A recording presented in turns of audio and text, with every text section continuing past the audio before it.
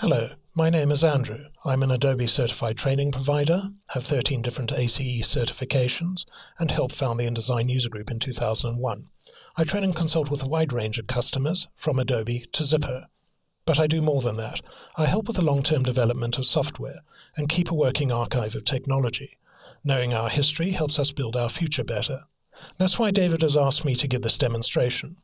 We celebrate InDesign's 20th anniversary this year.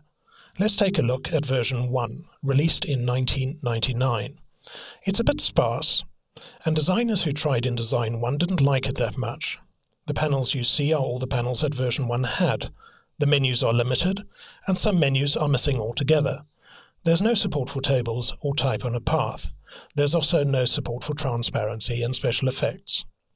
We have a basic rule of thumb in software development. Version 1 exists, version 2 has features, version 3 is stable. This is a typical first version release. It exists in basic form, but little else. However, InDesign 1 has 4 important foundational features that are easily overlooked. Without them, many of the features that you take for granted today just wouldn't be possible. First, InDesign 1 is modular. The application kernel, only 1.8 megabytes, is like the conductor of an orchestra. Everything else is a plugin, like the musicians of that orchestra. For example, here are the plugins for the character and paragraph panels. Want to improve a feature? Simply update the plugin. Need a new feature? Add a new plugin. Need a feature that's not part of InDesign? Use a third-party plugin. That means InDesign can be easily improved and extended. Second, InDesign 1 has a Postscript native layout architecture. The Postscript standards are everywhere, in our fonts, in our printers, and in our file formats. EPS and PDF are based on Postscript, so is Illustrator. Before InDesign 1, page layout was more difficult. Notice how bad things look on screen, especially when we zoom in.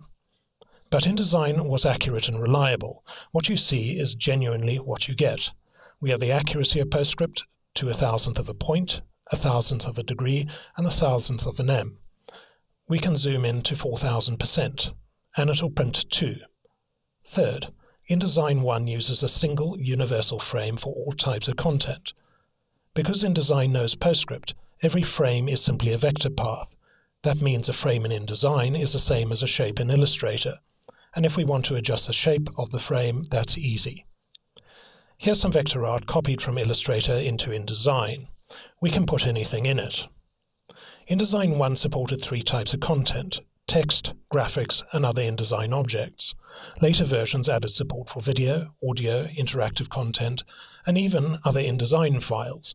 As long as InDesign supports it, we can use it. Fourth, InDesign 1 supports the Unicode and OpenType standards. Unicode is a system for identifying every unique character in every language in the world, also emojis. OpenType is a font format that supports multiple languages and special typographic features. Here's a Unicode text file with Hawaiian, Greek, Russian, and Navajo, 4 languages using 3 different alphabet systems. Let's copy this text into InDesign and format it with an OpenType font like my friend Robert's Garamond Premier. Everything just works. That's why InDesign is the standard for international publishing.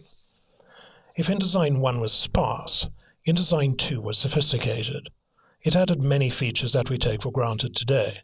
And if our InDesign 1 layout was simple, this InDesign 2 layout is complex. It uses working Photoshop and Illustrator files. We can adjust the transparency and blending mode of any object. We can feather anything, or add a drop shadow, and it'll print. InDesign 2 had improved OpenType support. It added support for tables, and it added long document features like books, tables of contents, indices, hyperlinks, and XML. And you could switch between normal and preview modes. Version 2 helped make InDesign the publishing industry standard for page layout. Thanks for watching. If you have any questions, please contact me.